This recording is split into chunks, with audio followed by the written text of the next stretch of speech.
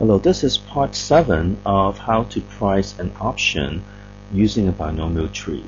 Just now we looked at how to construct a tree of the underlying stock price. So let me repeat again. This is the underlying stock price movement. This is not the value of the option yet, we're getting there. But this is our second step. We are looking at what we think the stock price will move during our option life.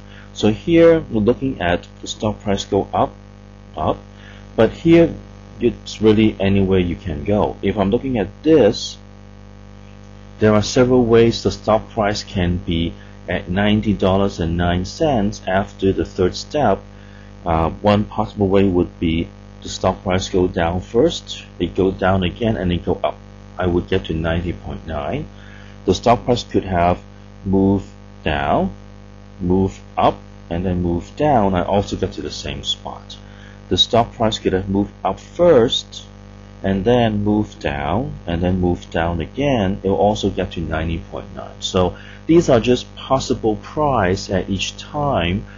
There's no really fixed way to get there. So the stock price could have various movements and end up at the same place. So this sort of reflects what the market situation is of a random walk in the price.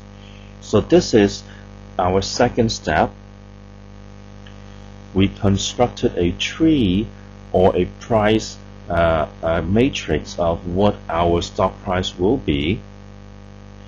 The next step, this is the last step, our third step. This is to find the value of the option as of now, given what we have on the stock price. Now this will start to get a little more complicated because there are several versions of options features we need to look at, and they all have to be done differently. They're similar in certain aspects, but if you know the difference, it will make life a lot easier. Now there are two variations we need to account for. We'll look at what they are first before we apply to our situation.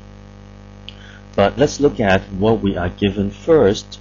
As in before, our stock price now is 100, that's given. So there's the 100 here, and our price tree builds on this. Our U is assumed to be 1.1. Our D is 1 over 1.1. Now take note, this is the end of step 2, and I have not used my P yet. I've only used my initial stock price, my U and my D, just to get to the end of step 2.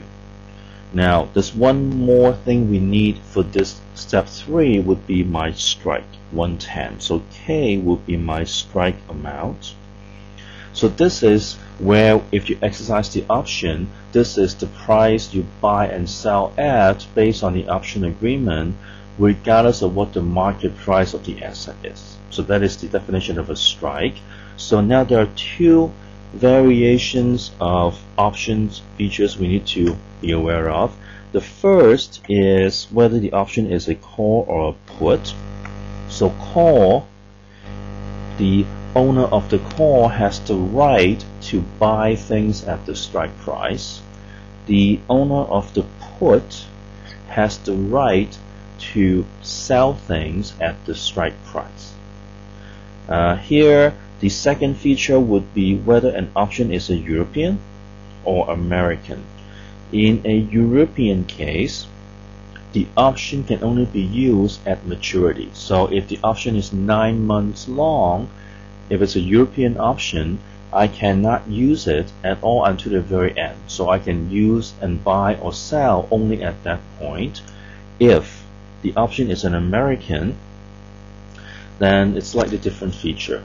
Instead of at the end I can use it anytime, any second of the day before maturity, and of course at maturity as well. So if I'm comparing the two on a pure theoretical basis, European only choice to exercise at the end, American an infinite number of choice to exercise during the life of the option. So comparatively, American should be worth more for this feature because I have more chance, more choice, more selection to or more the right to exercise the option.